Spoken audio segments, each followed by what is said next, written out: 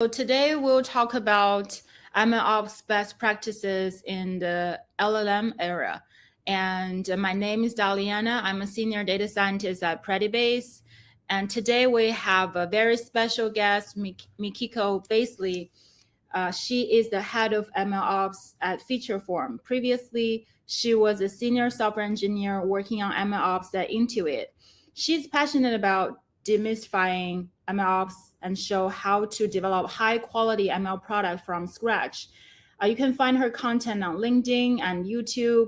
Today, we'll talk about MLOps best practices, common mistakes, especially how to do MLOps right for large language models.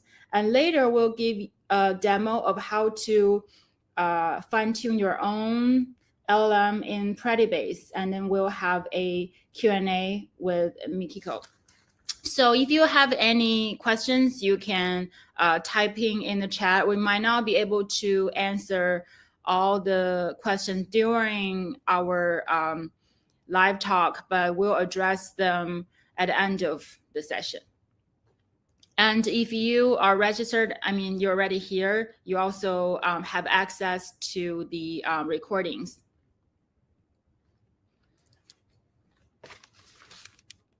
Okay, let's get started. So, Mikiko, I think you were muted. Yeah, I'm on. I don't want people to hear me like drinking my coffee in the background. If you're drinking your coffee, cheers. So before we talk about best practices, I introduced you a little bit. Do you want to also tell us your experiences, maybe a few key project you worked on, some model you have deployed? Yeah, absolutely. So I think you did a great job covering my background, but maybe I guess a few other interesting points for folks. So I joined Featureform, which is an open source feature store company in October of last year. I had joined them from MailChimp / Intuit, where I was on the ML platform team. I joined MailChimp originally, and then that was purchased by Intuit and all that. So MailChimp has been an email marketing company for at least 20 years. They have expanded into like other areas, including e-commerce and stores. But a lot of the stuff that, because it's an email marketing company, like NLP projects were like almost like the de facto use case, right? And I think MailChimp was kind of the first place where I really got exposed to the idea of generative AI for language and text, and specifically like the introduction of LLMs in business use cases that could actually drive like value. It was the first time I'd kind of like been exposed to that. And one of the projects and there was a couple things that had been going on. So at that point, I think OpenAI had released like GPT-3. And so we had done a hackathon internally at MailChimp to try out kind of different use cases. And MailChimp, their main customer base is small, medium-sized businesses. So the whole premise is through this product and set of features called Creative Assistant. The idea is that if you are, a 1 to 10 person mom and pop shop, a lot of times you don't always have the financial resources to go hire like a full-time marketer, a full-time copywriter, a full-time, email expert. A lot of times what you really need is you need help with just transactional emails, like letting people know, hey, there's a holiday sale going up, all that. So essentially a lot of times businesses need to create all these different kind of variations. They need to make sure the branding is in line with their with the brand palette, with the stock images, with even like the tone of writing. And so there are a number of models like in that area, even before OpenAI came out with a GPT-3, that were already kind of supporting that use case. For example, I believe pretty sure we had like a testing like email headlines. That wasn't an NLP model, but there are others, for example, like how to identify tone, how to identify persona, and there's like a few other traits, and those would be wrapped into like a multimodal pipeline or system, right? Which eventually through a lot of like that hackathon, a lot of different teams, including my own team, we looked at it and go, okay, given that we have this early access to like, or not early access, it wasn't really early access to GPT-3, but we have access to GPT-3. How can we kind of use that into a way where, for example, we had all this information on intents or tone or things like that. How can we then somehow kind of wrap it up into an actual product? And so we didn't realize at the time, but that in many ways was almost setting the foundation for a pattern that is being used now called RAG, which is retrieval augmented. I forgot what the last word is, but essentially it's a way that some companies are using to take existing LLMs and to provide additional, or to augment it with external data sources to make like the prompts and also the, you know, the outputs from those prompts, the responses, a lot more specific and a lot more up to date and relevant, right? So that was one project to me that was like really kind of super interesting, was the actual hackery and tinkering of that part of the project. Normally it would have been very, very hard to do. Like when I was going through, so, you know, and we've talked about this on like one of your previous podcast episodes, but for people who like in the audience who maybe haven't heard that episode before, we had talked about how I had transitioned to data science through a boot camp, specifically Springboard's data science bootcamp track. And at that time, you know, in the curriculum, it's crazy to think that it was only 3 or 4 years ago, but like a good chunk of it was dedicated towards like building like an NLP pipeline from scratch. Like, oh, these are all the tokenizers you use. This is how you use Word2Vec, all that, right? So there was a lot of steps to actually getting to that tinkering phase, but that was something that was really impressive, is how easy it is to get through that tinkering. Now, of course, they're putting things into production. That's like a kind of a separate, you know, big like discussion, but at least now it's just, it's so much different. And that was kind of that early exposure to that. And of course, like we did have to go through certain steps and we had to figure out how to productionize like those kinds of systems and models safely. And I think we were still figuring out when I left MailChimp. But to me, that was like a really kind of interesting step in that direction, where it was like, oh, this is a model, or this is a set of features that very obviously drives value for MailChimp, because it's wrapped into this like overall business model of empowering small, medium-sized businesses to like automate their existing workflows and to augment their existing talent, especially in areas where especially during like the pandemic, especially a lot of businesses just didn't have those resources to devote to like a full-time person. Yeah, thanks for sharing that experience. And so what was the biggest challenge in MLOps? Yeah, so the biggest challenge, you know, it's oddly enough, I feel like some of the big challenges haven't really changed as much as they've been like super boosted by the like the mass adoption of like generative AI and LLM models. So for example,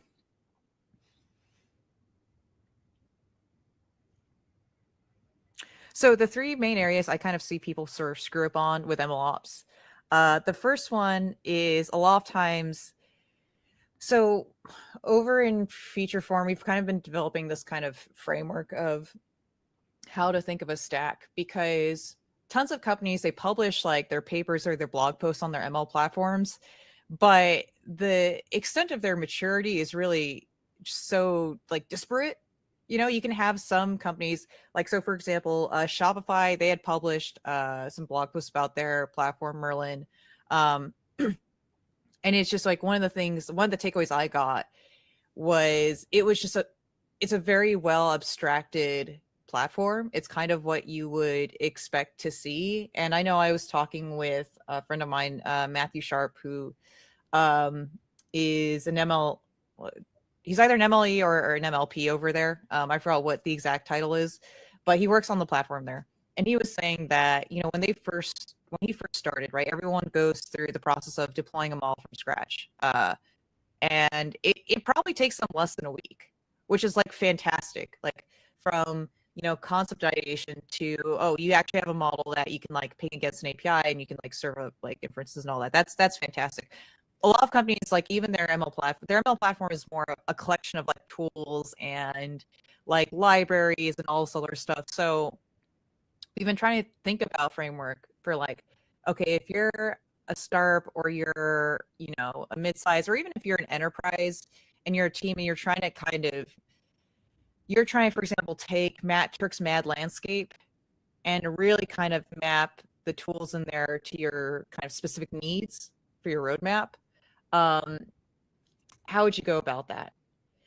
And I think where people get stuck on is actually like really, I don't want to say simple stuff, but it's not big brain stuff. So for example, like treating your platform as a product, that is not a big brain problem, right? Because if you think about it, like product managers have already developed like a set of tools and ideas and methodologies for how they're able to, for example, you know, ideally work with engineering and devs to take like business requirements and actually translate it into, okay, these are some like actionables that we need to do, right? So I think that's one area that people really kind of screw up on. I think the second part people kind of really mess up on, and this is where I would argue this is one of those that it's not that it's new to like the LLM generative AI era, but it's definitely been highlighted, is the lack of like of data thinking, of like data as a product thinking.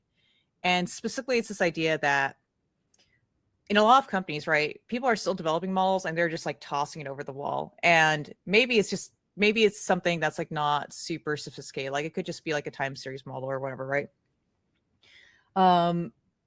They might have some initial monitoring on it to see like, okay, like did this like model just fall apart in production? Like, did it stop returning predictions, or did it stop surveying like, you know, inference and all that?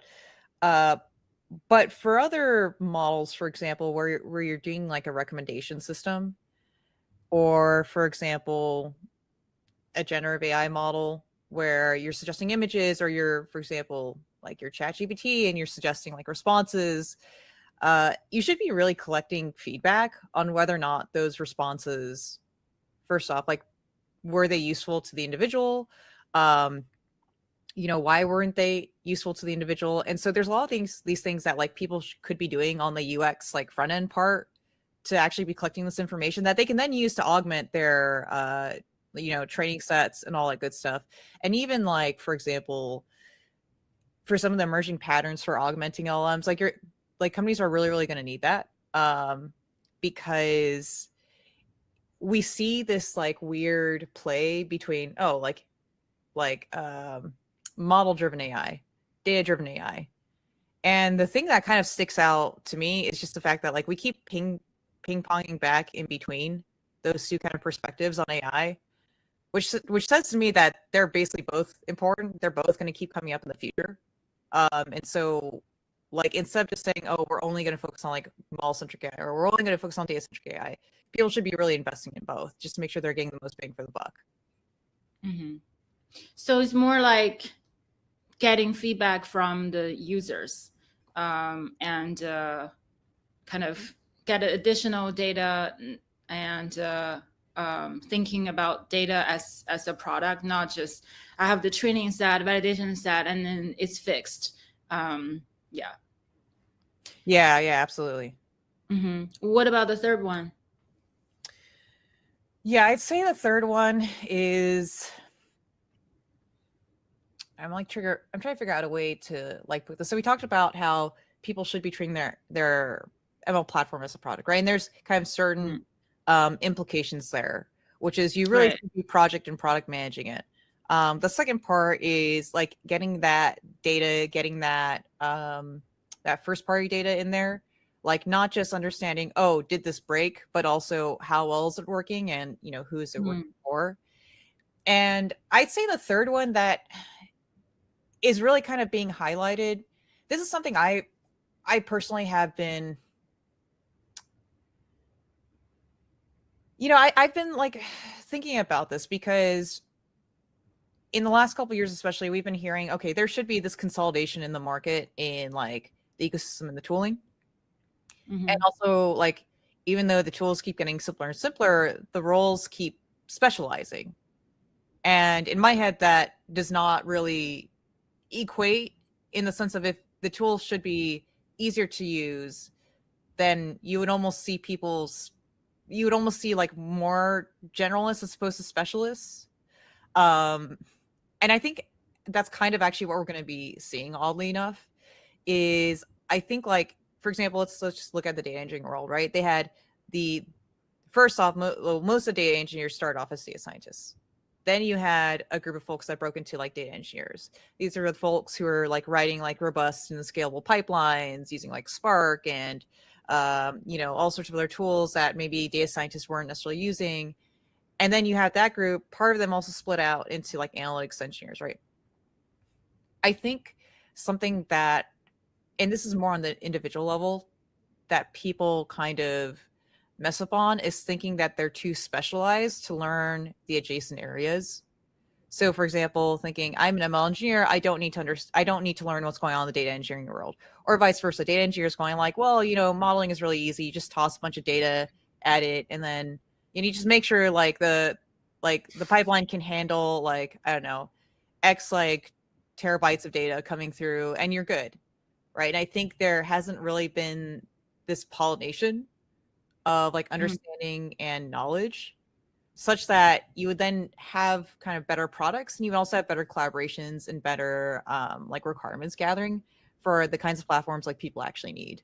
So I think like that's also like really coming up. I'm just seeing that a lot more, where we're seeing people who they have a strong engineering skill set in one area, and they're just starting to build projects in other areas. So for example, Hassan over at Vercel, right?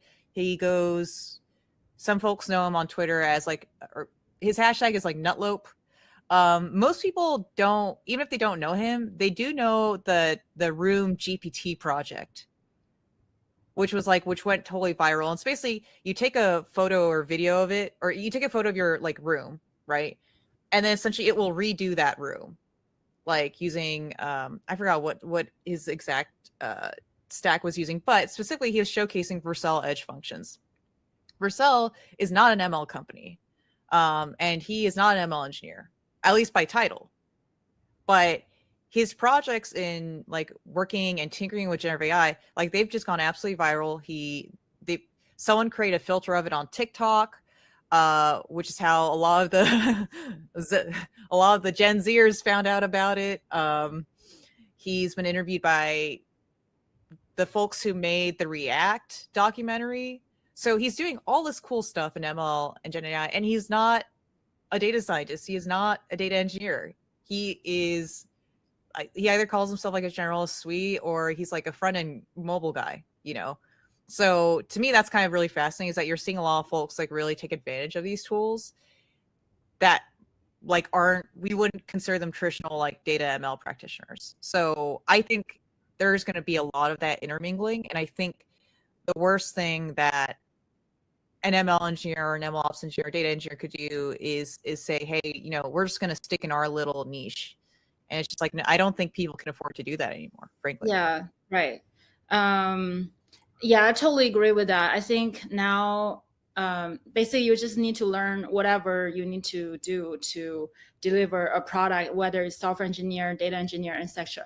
So we have I think we're like halfway in. Maybe let's get into more kind of technical aspect of it. So especially for large language models, how do you think about the best practices in MLOps for LLM? That's especially when it's kind of a little bit different from just MLOps in general.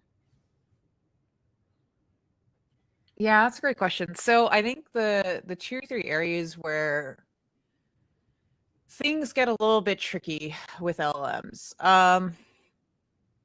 So the first one is honestly measuring performance measuring performance and measuring drift, right? So that, I don't want to say it's a solved problem in classical machine learning systems, but we have practices for how to do that.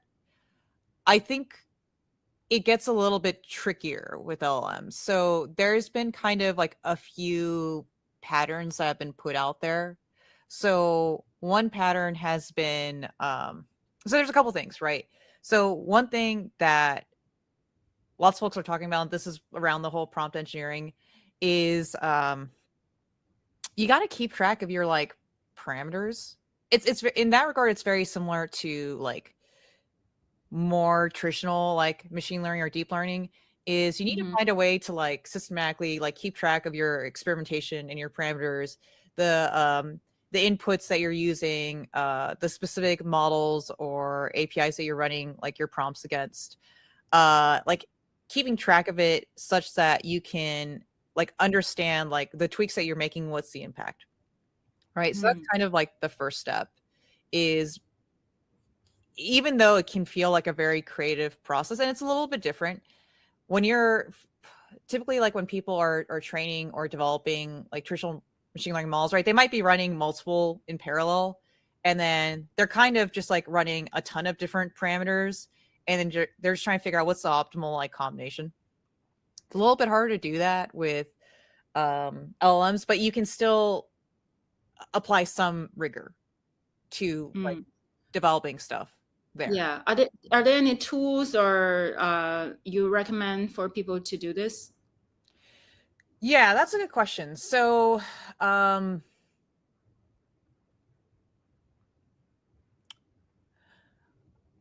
you know, honestly, like so weights and biases in MLflow, they've been there's a few companies that have been pushing out some like really kind of interesting updates, just kind of keep up. So I wouldn't be surprised if they come out with stuff.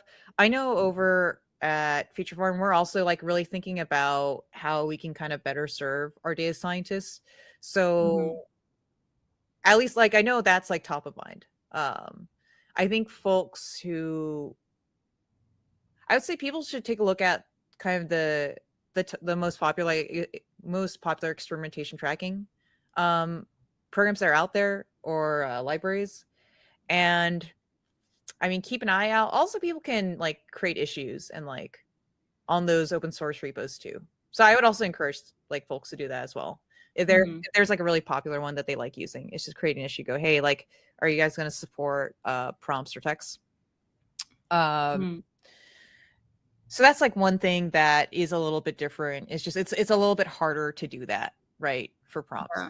I think the other thing that kind of sticks out. Okay, so I also talked about that was related to the conversation about, or the thought about like drift. How do you check that, right? So some of the patterns that have come out include, which I think this is still a maturing space, because some of the patterns that people talk about to me just feel like super hacky. And if I was like, for example, into it, I would be like, no, we're not doing this. So one is, for example, taking the same prompt and like running it through different LLMs, both open source and the proprietary ones, and like scoring it's like you like take those outputs, and I guess like you can sample or score them, and then you can compare them against each other. To me, that's like interesting. It also seems like it's a little bit challenging, because you'd have to have like a very specific idea. You'd have to have a very specific idea of what's that scoring looks like. Like what does good look like? Another pattern that people have been talking about, or another like method that people have been talking about, is still like you compare it against like a corpus. So that's where a pattern like RAG, retrieval augmented, can kind of like help improve with so for example, like chat GPT, so GPT-4, right? I think it was only trained up to like 2021, I want to say, or some of the earlier ones. So essentially, like any events after that cut off, they're not necessarily going to understand. And more importantly, because they were trained on a general corpus of data, they might not know stuff about your specific product or situation, or your services or whatever, right? And so that's kind of where they can help with that a bit. Another thing that's like really different is, so if people use like an LLM API, they're not really going to have control over, like they can't actually fiddle with it. And if it's a proprietary one that's not open source, they're not also going to have insights into the weights. So I think that's another big challenge that maybe most companies or teams they're going to have to like adjust to, is like, what are the implications for them if they have like very specific like data privacy or security issues. You know, a product like GPT-4 might not actually be able to like run with it, you know. So I think that is a big difference, is you're going to be heavily using like APIs that you might not actually have like insight or access to like under the hood. I'd say a third one that really kind of sticks out is the implications on potential like infrastructure, right? So specifically for some teams, at least in like the initial MVP level, they might not need like a vector database. But once you get beyond like a certain volume of vectors and queries, so for example, like when you get beyond like 50,000 like vectors, like you might need to really, really start looking at kind of things like vector DBs or things like that. So those are some like the big differences, I think, from like traditional MLOps that are coming about because of like LLMs. But it's definitely like still very, very maturing, for sure. Yeah. Then what about tools? So think about just maybe say strip away the part where we fine tune just on the deployment side. What are the tools people use to put large language models in production? Do you feel it's different from other kind of MLOps deployment tools? That's a good question. So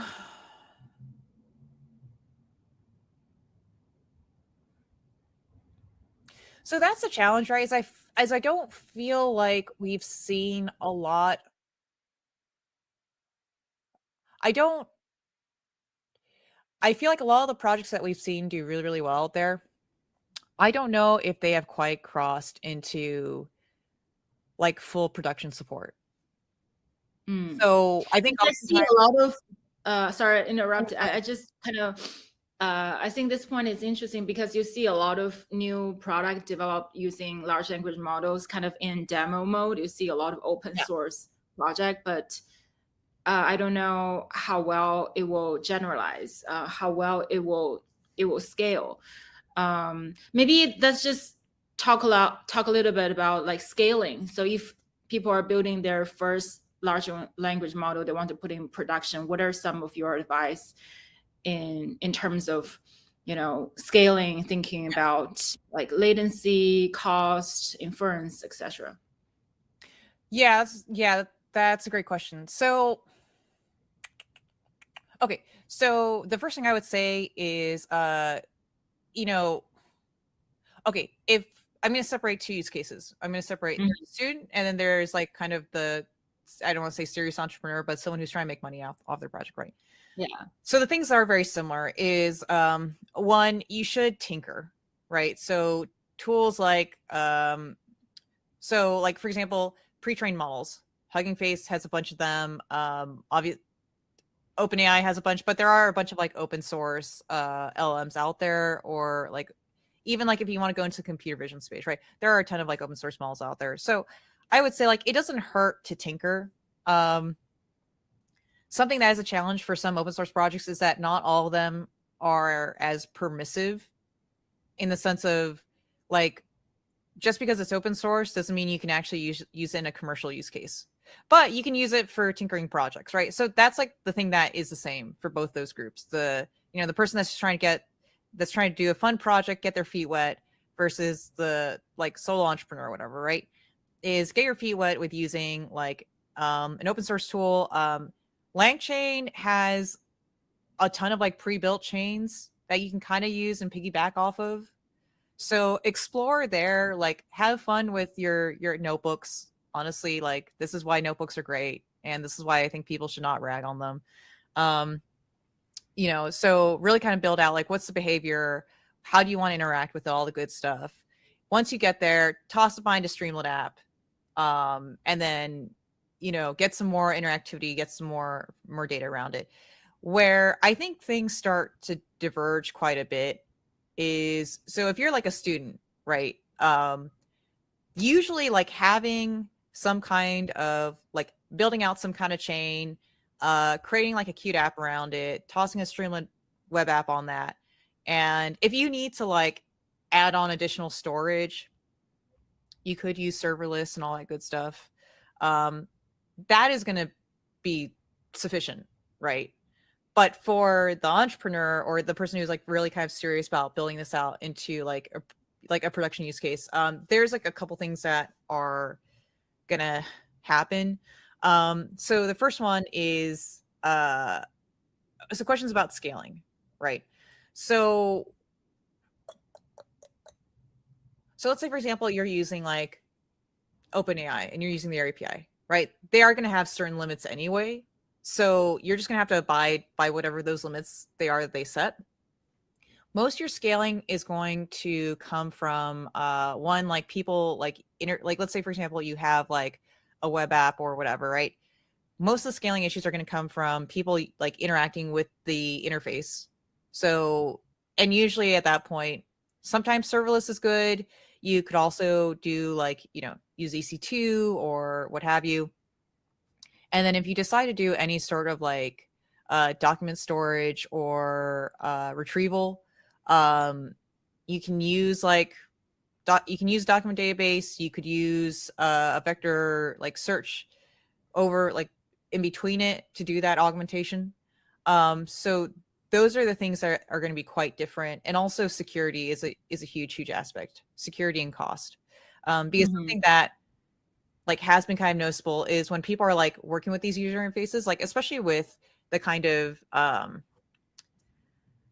one of the things that people I think really loved about when ChatGPT came out was how seamless and kind of quick it was. So latency is going to be a huge aspect of that, right? Yeah. So I think those are the considerations that like an engineer who's building a product that they actually want to sell versus like a student that's building like a demo project. That's where it's going to be like really different, is like cost, serving, security, additional like data augmentation, and also how do you make sure that, oh yeah, and monitoring too. That's like a big part, right? Making sure you're actually monitoring like both the application performance, but also you're collecting feedback like from people actually using the app, such that you can understand like first off, like is it working, but also then you can start like adding to your own like corpus of data. So for example, if you're let's say I'll use like Google or like Autodesk, and you have people coming to a product forum asking very, very specific questions. On the one hand, they could be asking about, so Autodesk had this product called Fusion 360, right? So they could be asking about like Fusion as in like some other kind of chemical processor, or they could be asking about Fusion as the product. And maybe they have very specific questions about like support, etc. Like you can essentially start adding those questions in, and you could do some kind of like question answering similarity that's just like much faster, right? So yeah, so I mean, I think those are some like major differences that just aren't always like obvious when you're doing these like demo projects. Yeah. And in terms of tools, or are there any, say, open source package or some tools you feel that can help people with those issues you talked about? For example, scaling, latency, especially security. Yeah, that's a good question.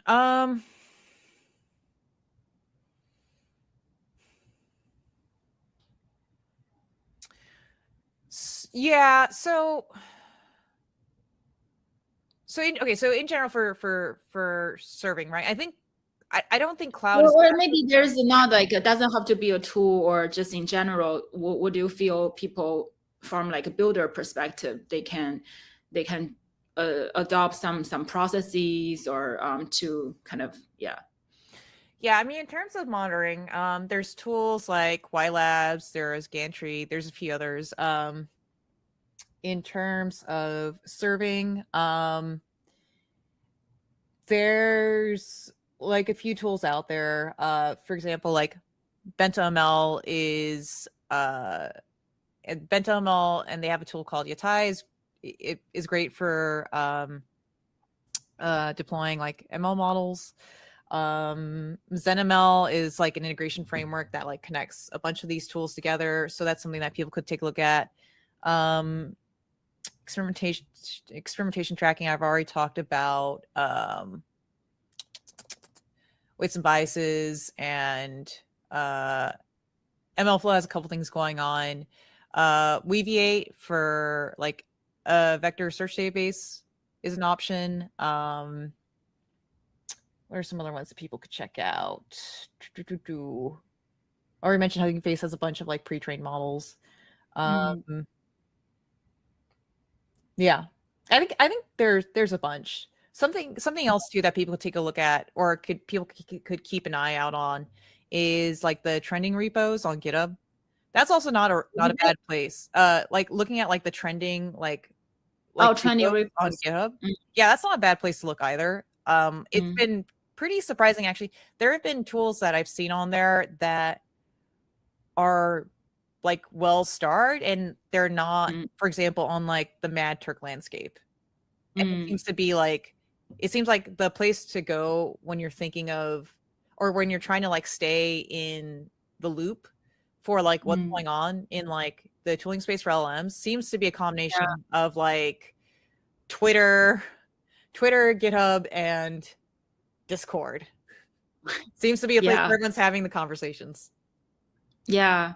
And before we go to like a quick demo and Q&A, oh my gosh, I forgot what I was going to ask. Yeah. Oh, I think I want to ask you, if I am exploring a new use case for my company and it's related to LLM, it's going to be the first thing I will put in production, for my company, for my team. What is some of your advice? Yeah. Okay. So you're a data scientist or an MLE or whoever, and you want to build like the first like LM model for your company use case. So many of the steps are not going to be totally different from like building those are some good options in the chat. Sorry. Yeah. So okay, so what's not going to change from like trying to pitch a like traditional ML, right? Because in many ways we're at the beginning of like the AI hype, where people had to like sort of get buy-in on models. I think the first thing is tinkering, just building an MVP. Once again, like you could look at LangChain for that, and you don't have to use like company data. There's plenty of like public data sets out there, both on like Kaggle, but there's a ton of others. For example, if you're using a recommender for image, like there's a bunch of like fashion data sets here and all that good stuff. So that's the first thing, is like build a tiny MVP and toss a Streamlit app on it. Then I think the second part is, at the end of the day, companies kind of want to make money.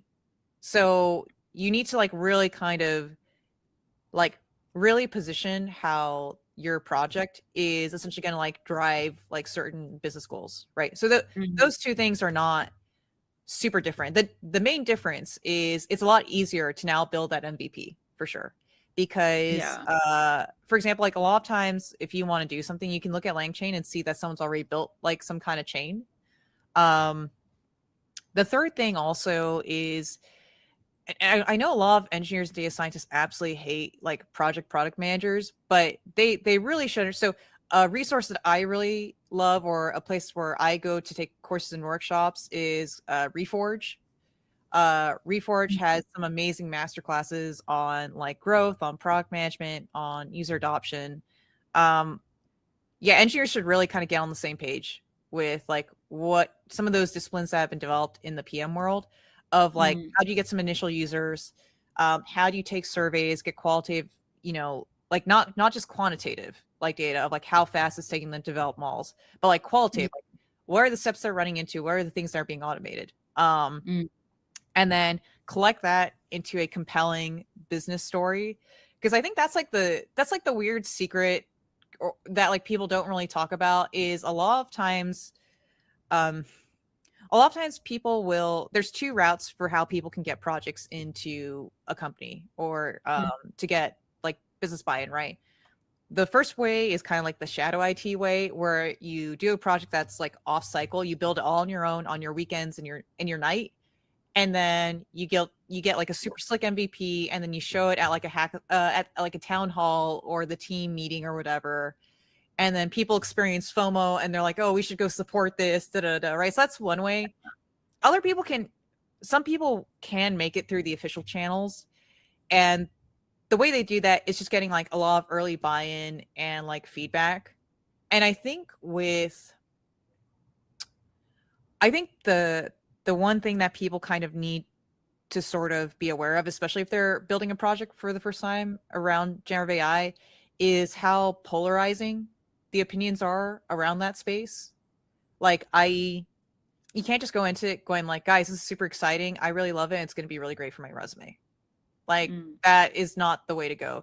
The way to go is to like really break down what is the business use case, what are the KPIs that we're trying to drive, also like help front load all the information that people would need to understand and what are the implications. For example, I'm like, okay, if like, how does this actually work? Like, what's the difference between like fine tuning versus you know, like loading stuff into the context window, like all that other stuff, like help your business partners really understand what's going on, and then yeah, and then like stick to the path, right? Yeah, that's the important part. Yeah, thanks for sharing that. I see a lot of questions in the chat. Before we get to that, I saw someone was asking some project templates from Predibase. We actually have our ML engineers here. He's going to give a quick demo on how do you fine-tune and deploy a large language models in Predibase. Anav, do you want to join the stage and give us a quick demo? Yeah, absolutely. Can you guys hear me okay? Awesome. Yeah, happy to dive in. Just before I dive in, I know the question was on Featureform plus Predibase. I don't think that exists today, but it's definitely something we can try and create together. So definitely keep a lookout for that. Cool. So hey everyone, I'm Arnav. I'm a machine learning engineer at Predibase, and I'll do a quick demo on how easy it is to fine-tune your large language model in Predibase, as well as Ludwig, which is our open source project that Predibase is built on top of. And so for today's demo, we're going to be fine-tuning Llama, which is Llama using the Alpaca dataset. And I'll give you some context on what these are super quick. So essentially, you know, let me maybe go full screen. Maybe this is better. So for those of you who may not be familiar with Llama, it is essentially a collection of foundation LLMs that Meta AI released in Feb this year. And they sort of come in a variety of sizes from 7 billion parameters to 65 billion parameters.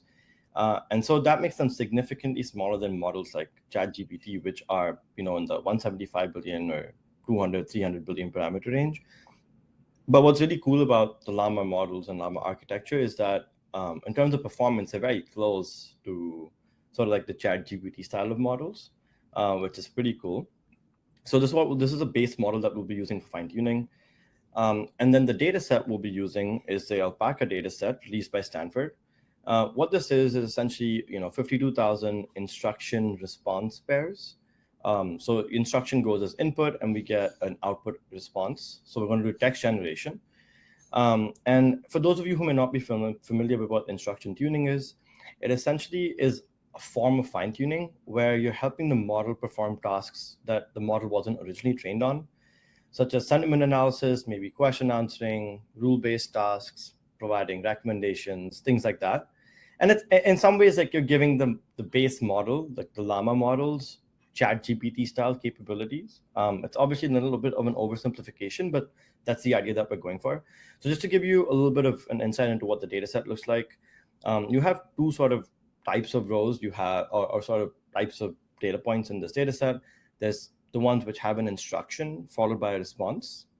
And then there's some which need more context. So it could have an instruction followed by context followed by response.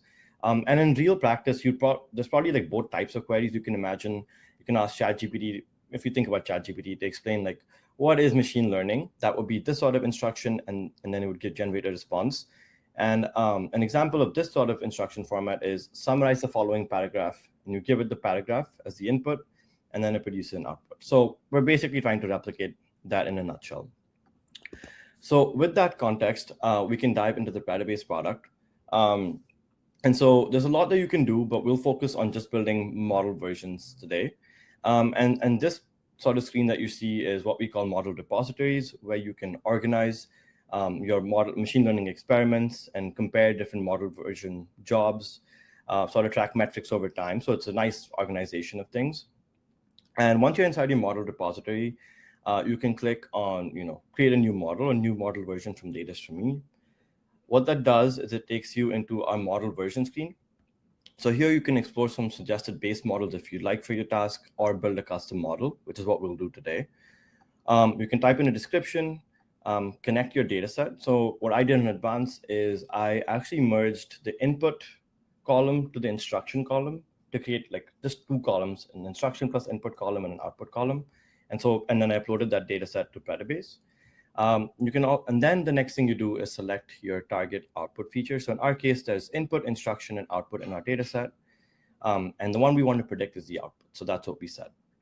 Predibase supports a variety of model types, such as neural networks, gradient boosted trees, and also this new model type called large language models. And you can do two things with it, either do zero-shot or few-shot prompting on like your entire data set, or you can use this to fine-tune the model to your data set. So that's just what we'll be doing today. And the next thing you can do is hit next. So this takes you to sort of like screen 2 of our model builder flow.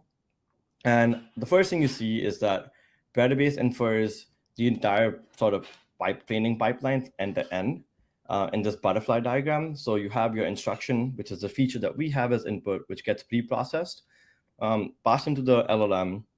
And then, sort of that response that's produced by the LLM is decoded, and then we perform some post-processing, and you get your prediction. And although we're showing this for LLMs, technically you can do this for multimodality for other model types like neural networks. But the real question is, how do I actually configure this pipeline? And what's cool about Predibase is that you can control what you want and sort of leave the rest to us to essentially default to reasonable values. So if you want to fine-tune the Llama model, as I did earlier last week, you type in a model name. We've preloaded a bunch of LLMs from really small sort of base models for sanity checking, like Facebook OPT 350 million, all the way up to like 13 billion parameter models. And although we've preloaded a few options, there's also a way to provide any open source model from Hugging Face. So you can actually fine-tune any model of your choice, as long as it's on Hugging Face at the moment. So that's the first thing you'd want to do. The second thing is that since we are fine-tuning, you want to actually configure, we essentially support two types of trainers, none, which just means that zero-shot or few-shot, and then fine-tune. And then there's a couple of usual things we'd want to play around with. I heard Mikiko talking about prompts and prompt templates and sort of that pre-processing flow. And what's usually a really good idea for fine-tuning, especially instruction tuning, is transforming your input data, so something that we saw here, into something that's more instructive for the model. And so what you can do in Predibase is define your task, which is sort of what you want the model to do, and then a template, which is how you want the data to look after processing. And to give you an example of what this really looks like, so this is the same example that we saw earlier. This is the input. And then I define this task and template in Predibase. And what this does is essentially transforms all of this into this. So below is an instruction that describes the task, write a response that appropriately completes the request. You sort of type, inserts your sort of input row as the instruction, and then we add response and we say, okay, my LLM, can you please generate a response from this point on? And so you can control this completely to your liking. This is just what I thought worked really well for the Llama model and what was suggested in the base paper. You can also control generation-related parameters, which is how many tokens to produce, what temperature to set, which sort of decides how creative you want your model to be. And we have these as advanced parameters, but we support the entire range of generation parameters that Hugging Face supports.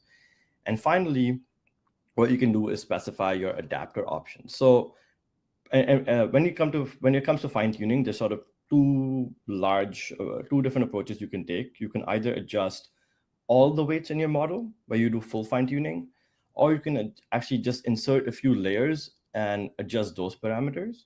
And so usually that second class of fine-tuning is called parameter efficient fine-tuning, or PEFT.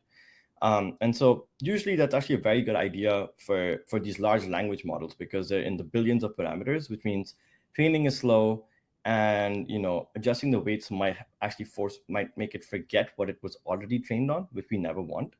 So in our case, for like the Llama model with Alpaca, we're going to use something called the LoRa adapter.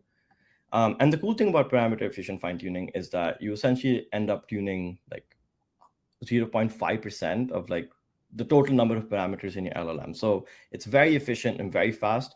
And you can do it on very few GPUs if you'd like. And so, yeah, that's how it works.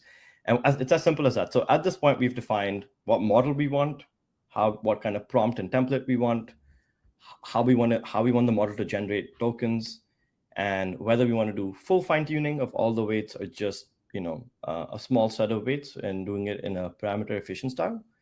And then we just hit train, and you start your model training. I won't do that today because we're in this demo, but the last thing I'll show you is that I did actually fine-tune the model in advance. And so you can train it for a certain number of epochs. We actually produce all of these sort of learning curves. These learning curves. In my case, my model overfit, but actually turns out that's not such a bad thing for fine-tuning. And we also have this underlying Ludwig config, which is a summary of all the parameters that I just described to you, but sort of in YAML form. And so if you use our open source Ludwig, you can actually do this by yourself with your own hardware, where Predibase actually manages all the infra for you. So with that, I'll pause and hand it back to you. I have a question, Anar. Thanks for giving the demo. So this one, I saw you enter like the prompt. What is the data set are you training? Is this just one shot, or did you upload what if I want to train on my custom data set? Yeah, absolutely. So in Predibase, we actually support a variety of dataset types. So there's, your own file. If you have Snowflake or S3, Azure Data Lake, BigQuery, we support basically a variety of ways of ingesting your data. And so no matter where your data lives, we should be able to ingest it, and then you can use that for downstream tasks, such as fine-tuning. In my case, since Alpaca is a research data set, I had to download it manually and then upload it as a file into Predibase. Cool. Thanks, Anar. So there's a button here if you're interested in try that. Actually, we have our product launch today. You can request a free access and try the platform for free, I think, for a few days or a few weeks. So, all right, let's come back to questions for Mikiko. Let's see. I think someone was asking, I think Anar mentioned some tools for data quality monitoring. Are there any tools you use for data quality monitoring? So for data quality monitoring, Yeah, I've used PyDQ. I'm sorry, is this for Mikiko? I guess you should go ahead and answer actually or not, because the last two questions two questions for you are actually in the chat are actually for you based off the demo. Okay, yeah, I mentioned PyDQ and create expectations, but I'd love to hear from Mikiko. I think those are great. I think the other one I've heard around is like deep checks is another one. Also heard of one called a Galileo. Galileo. There's another one called OpenLayer. So they do kind of data quality check for machine learning models. They also help you. I think especially Galileo, you can. They help you with error analysis. They do look at segments of the data and tell you, whether the model has a kind of balanced impact on all the subgroups, so you can deep dive, because at the end of the day, it's always with the data. And I think, do you want to, go ahead. And all enough, I think this is like, I think data quality for ML is like this weird intersection of different domains and different kind of perspectives, because for example, like Chad Sanderson has his concept of the data contracts, which is essentially, people can kind of look it up and there's a much better explanation of it, but the idea is like if you essentially enforce like schema structure and validation, then hypothetically, at least like from a structure and data types perspective, like that should decrease your like data quality issues. But at the same time, I'm like, there aren't really a lot of the tools that you would use for like tabular structured numeric data are just really not sufficient for like texts or prompts or even embeddings. And so it's like a little bit of this weird space where it's like, yeah, we know that we're going to be we know that data essentially gets ported eventually for like ML use cases. And in the case of like any like NLP or LLM models, it's going to essentially either be turned into embeddings or or it might maybe stay in the prompt stage. But a lot of tools are used for, I think, that were used for like data monitoring and data quality checks for like a lot of that tabular data, I don't think is really sufficient. I feel like the people who honestly are going to be best positioned to like extend their existing use cases are probably like folks that were essentially developing data quality tools for like deep learning models or for embeddings, which will be like really kind of interesting.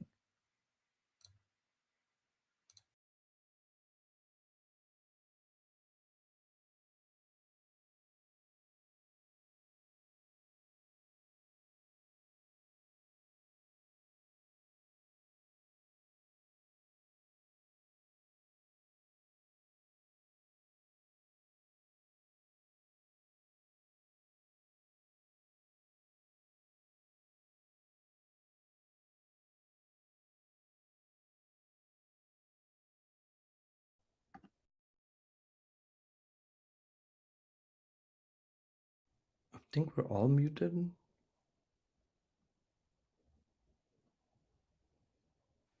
Yeah, that was weird. We all. Oh, I was muted. I was muted. Sorry. Yeah, I was like, "Are you guys muted?" Yeah, I was gonna ask Arnav. Can Predibase be distributed with my software? Indranil's question: would you use file connector to create your own Copilot clone? Yeah. So to answer the first question, yes, it can be distributed. Rather than using SaaS, if I understand that correctly, we do support like a VPC style deployment as well, where so Predibase lives in your own VPC network, and so you can manage your own compute and things like that, and then data never leaves sort of your cloud.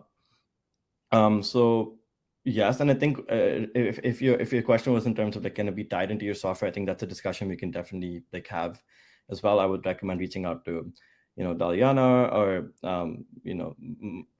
David after the call, and I can set that up for you. Would you use the file connector to create your own Copilot clone? Probably not. Usually for something like a Copilot clone and good effective fine tuning, I've noticed that you need larger data sets. Because a lot of the base models usually are trained on general text, as Mikiko was like talking about earlier, And so if you want to create the smallest distribution, not scale up, maybe file uploads are fine. But if you really want something that works very well, I'd say you probably want to have your data in some sort of external storage like S3, and then that's what you pull in. Just more efficient, but really, file upload and data upload is a one-time cost that you have to pay. Cool. Let's see, what are some other questions? What are some open source serving options for ML models? Miki, do you want to take this one? Yeah, that's a great question. Okay, well, so for one thing, there are a number of ways people can serve models. So the four main ones, right, are you could always do like a bat, assuming we're speaking in like the entire realm of machine learning and not just like LLMs, right? But there are like 3 or 4 predominant patterns, right? One of them is batch computed, pre-computed. So that's always easy, simple, and there are just so many tools you can use there. You just need to have some kind of like a database that supports like high like reads. It doesn't even need to like have like great writes, especially if you're doing it, for example, on like a weekly or daily cadence. It's fine. And there are a ton of like databases out there that are great for that. I know at least like over at MailChimp, we use Spanner, but you don't have to go to the big dogs. So you could just use some smaller stuff out there. And then you can plop like a fast API like on top of it. Second pattern is like a live service. So essentially you have a pre-trained model, you can containerize it, and then, you can serve predictions out that way. And then essentially like if you use some kind of like serverless or some kind of like hosted, like Kubernetes engine or what have you, ton of options there. And then like, the other 3 are, what is it? No, then there's embedded, which a lot of people don't use necessarily unless they really want to. Like, but yeah, so in terms of like those like 2 options, right? Pre-computed, live service. I'd already mentioned a few like open source ones, like BentoML and Yatai. There have also, people have been using Modal a lot, Banana for like serverless GPUs. To be honest, like in terms of, I think sometimes a lot of times people buy more compute than they actually need, or like buy like really heavy into like some like the big expensive options. I would say take a look at some of like Modal, banana.dev, things like that for like scaling up your projects. And then in terms of actually serving, try to go with like really simple patterns where it's like you could just literally like plop a container behind an API endpoint. And even then, like there's a ton of platforms that will just like easily support that as long as you just like push a container out there. Cool. What else? Let's see. Have we addressed David's question? David was asking Narv, can you show the trained model working with the test prompt end question? Yeah, absolutely. So I just because we're over time, I didn't want to actually show that part, but we actually do have sort of like a query editor within Predibase, or sort of like a playground, if you will, where you can try different open source models. And also in our case, we did deploy our own fine-tuned LLM that I showed you. I sent a link to a YouTube video from a webinar we hosted, I think last week, where we actually went through the same demo, but in like much longer and deeper length. And I actually show in that demo sort of the before and after of instruction tuning. So I sent a link in the chat. I would highly recommend just skipping to like maybe 40 minutes in and watching from there. And so hopefully that will show you what it looks like before and after. Cool. And Pablo asked, how can we decide between using open source LLM or API model? Does the open source LLM enables more flexibility? Worth to try it? Mikiko, do you want to take this one? Yeah, totally. And I think Arnav he just had a very fantastic rundown of basically what I was going to say anyway in the chat. But So it comes down to like three things. First off, honestly, it's like it goes back to that permissiveness, i.e., a lot of times with all the proprietary models right now that are closed source, they at least have some kind of terms for how to develop commercial products out of them. With that being said, they're also expensive. So that's the second consideration is cost. If you're doing this as like there's two ways to approach it. If you're doing it as a demo or an MVP project, I wouldn't worry about cost so much. You know, with that being said, you could also use that to make the argument that open source is like better in that regard because it is basically free. You just have to like pay for compute someplace. Or like it's not free, but it's like you can use it, right? But even within open source, like there is some kind of like not all permissions are the same, right? Some will allow you to use it as commercial offering. Some of them say, hey, you can use it, but only as like a hobby project. The other aspect as well to consider is data privacy. So for example, the reason why you're probably not going to be seeing a lot of banks really buy into like using LLMs is if they have to like essentially like deplatform data. That's the big thing. Like there are a lot of institutions that either because of like HIPAA or because of like federal regulation, they will not be able to, they can't deplatform their data, right?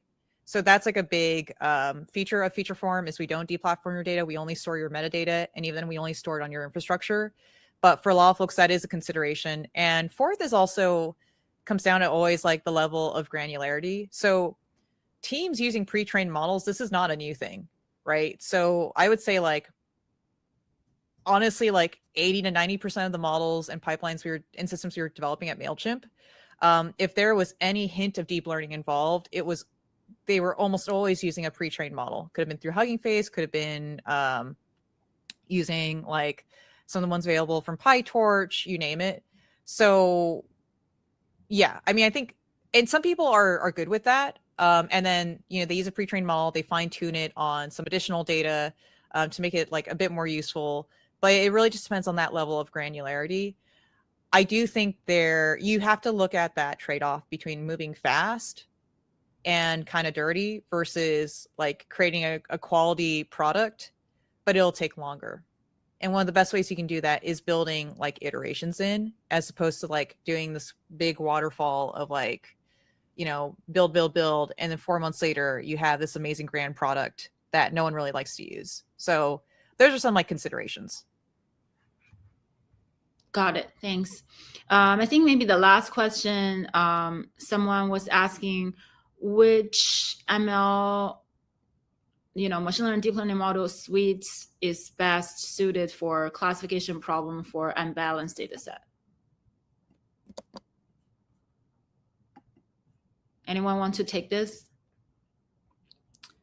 I don't feel there's a specific tool that's for unbalanced classification data set, but kind of curious, what do you think? Honestly, how unbalanced is unbalanced? Was my first question. Secondly, okay, so that's all. Okay, that brings up another good point about not just LLMs, but deep learning models. So another reason why you might see companies use more classical machine learning moving forward and not jumping immediately to LLMs or any kind of generative AI model is if they need interpretability. And so what do we mean by that? Let's just, frame it up as you're a bank or you're an insurance lender or whatever, right? Okay, so email marketing, right? If something is marked as spam, it sucks, but guess what? People can always retrieve it. There's no cost. If you reject someone's loan based off of certain criteria, you really need to understand first off, or here's a less inflammatory example, right? Okay, health data, right? So when I was a data scientist at Teladoc Livongo, we specialized on digital health data for people with chronic conditions. So diabetes, heart disease, like you name it, right? So we would Yeah. send push notifications if we saw that someone's A1C levels based off the blood test they would do to check their glucose levels was too high. We would send a notification saying, hey, we think this is high and you might need to see our nurse, or we need to get in contact with you to make sure you're not going into shock or some other, you're not like going into like some kind of like suffering from like the elevated level, right? On the one hand, we have the signal data, so we can kind of say like, hey, like, we plot these trends and all that. Let's say, for example, there is like other information. We would want to understand like what features are going into that determination that, hey, like this person is like going through an acute like situation right now, right? And more importantly, we need to be able to look back and say like, okay, if we did not catch something that someone was going through, we need to be able to understand like why that happened. So there's a lot of times where you're going to need that feature specific level interpretability, not just for like, understanding what happened, but to also like improve your models going forward. Right. So that is one reason why you might not see people like make the immediate jump to deep learning models, or even to like LLMs or generative AI models, and why you'll still see a lot of folks using classical machine learning. With that being said, right, like, yeah, like unbalanced, like you have to, like, we need to understand like how unbalanced is unbalanced. Some people think that like 1 out of every 5 is unbalanced, and other people think like 1 out of every 1,000 is like unbalanced. So we just have to like understand that. But there are techniques, right? Yeah.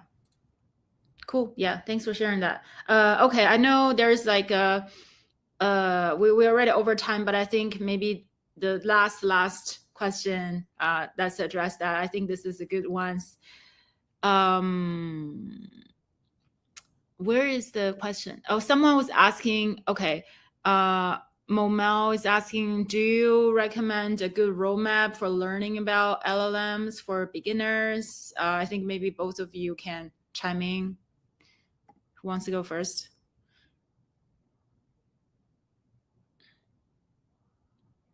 Anar? All right, I'll go first. Give me a second to think about it. So I think it depends a lot on what your experience is with machine learning first, and then also with your understanding of natural language and natural language modeling and generation and sort of these types of tasks. So if you have no background at all with any of that, then that's the first place to start, in my opinion, right? Understanding what we're fundamentally doing with machine learning, which I assume everyone here is fairly aware, and then how natural language tasks work, both general like classification tasks with text data, and then also sort of in this like generation sort of like scope of things, because it's been happening for many years. It's just that it's become all the rage in the last year, really. And then in terms of like a roadmap for LLMs, I think I'm having a hard time thinking about the best place to start. But I think the first thing you want to do is actually just play around with LLMs just to understand what they can and can't do. I think that's like a great learning experience in itself, and pretty much what I did first when I was trying to figure out what LLMs actually are. And I think a good way is to actually, I say this I always tell people this for any machine learning thing, and Mikiko will definitely have much better advice than me here, but I always say pick a problem and try and solve it.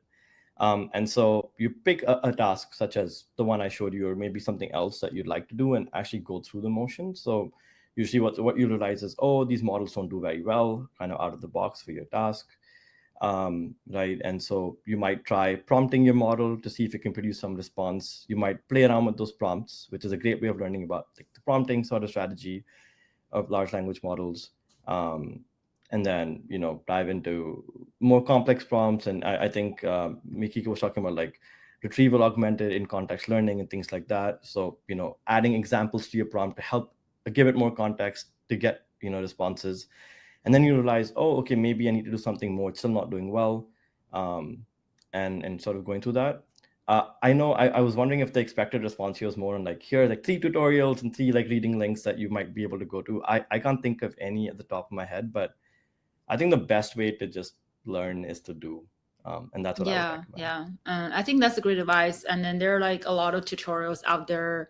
Some are good, some are bad. I think you just need to kind of maybe start with, it could be a YouTube video, someone explain things on a high level, and then like go read a paper. And then when you actually do it, you know which part you need to like kind of learn more. I guess before we get to Mikiko's answer, I don't know if you tried to do some fine tuning or tried it on your, say, a Google Colab notebook. Say, if I don't have my, GPU, I just want to try it on my own. Do you think people can just try it on their own laptops, compute, or use like, I know in Colab you can access to like GPUs.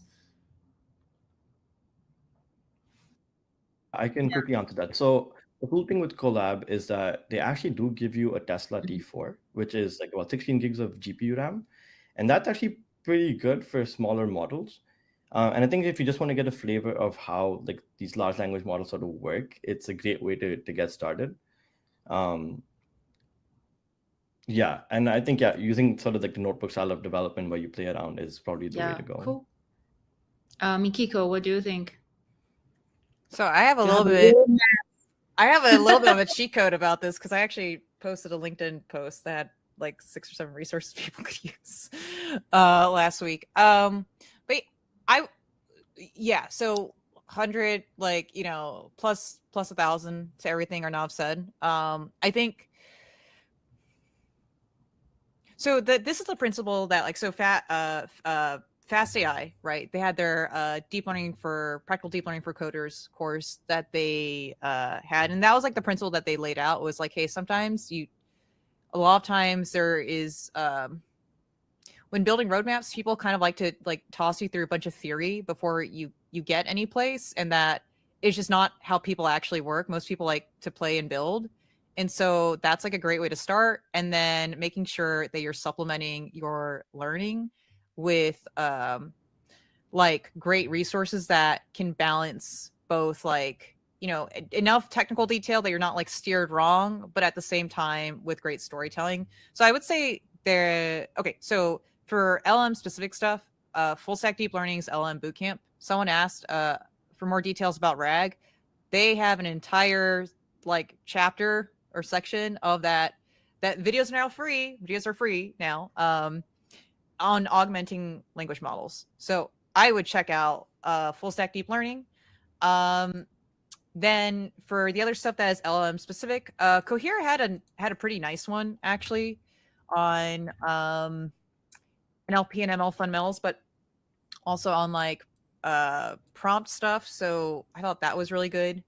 The other one that I would recommend, I'm also just copy pasting it into the chat. The MLOps community had an LLMs in production virtual conference. So 10 plus talks. That was really great. So that is if y'all's are already kind of familiar and all good with like your NLP fundamentals. With that being said, if you are not, the next 3 I would recommend, and there's no particular order. I think the LLM like in production conference from MLOps could be a fun one for people to just listen to in the background. You don't have to take notes on it. Just do a pass through and I don't know, and then go work on other stuff. But the other 3 that I would recommend that are more on like NLP deep learning fundamentals. Hugging Face has an NLP course using a transformer, fine-tuning a pre-trained model, all that good stuff. Fast AI released a second part of their practical deep learning for coders, which also covers Hugging Face stuff, but they also expand out a bit more. And then Deep Learning Fundamentals by Sebastian Roschke is also a great one. So those are like the 6 I would recommend. But I think also if folks just like speed listen through a lot of that, and then like a water wheel, you just, you rotate a few times, you get more details each time, then that would be a really good way to go. And then for more like traditional feature engineering, because we still think classical like machine learning is going to be around. It's not going away. Like the Featureform perspective is, look, there's going to be 3 types of features in the world, which is traditional features, embeddings, and then prompts. So for traditional features, we have a part 1 guide that's on our website that people should check out. Awesome. Cool. So if you're interested in, again, get a free demo from Partybase, you can sign up here. And Mikiko, for folks who want to follow you and see what you're up to, and then maybe try out Featureform and some of the content, where can they find you? Yeah, absolutely. So folks can find me on LinkedIn. It's my name, Mikiko Bazeley. If you follow, if you also follow Daliana on LinkedIn, she tagged me in one or two of the posts. If you're like, this picture is not a real picture, it's an avatar, then that is in fact my profile. I do not have my real picture on my LinkedIn profile. It is an avatar wearing rainbow shade sunglasses because I do own that pair in real life. So follow me there, reach out. Featureform has an open source repo, and we also have a Slack community. So yeah, so check out the repo. If you need to, or if you like to, I encourage you, pip install Featureform. You can do it through a Colab notebook. Check it out. And yeah, and we have a new release coming out on June 9th with Vector DB support is the big one. So that is a big thing. We'll be supporting the new wave of LLM ops. Hashtag. Great. Thank you so much for joining me today, Mikiko, and thanks for giving the demo, Arnav. And we're gonna continue to do this type of ML Real Talk, and follow me, follow Partybase LinkedIn account. And thank you all for joining. I'll see you next time.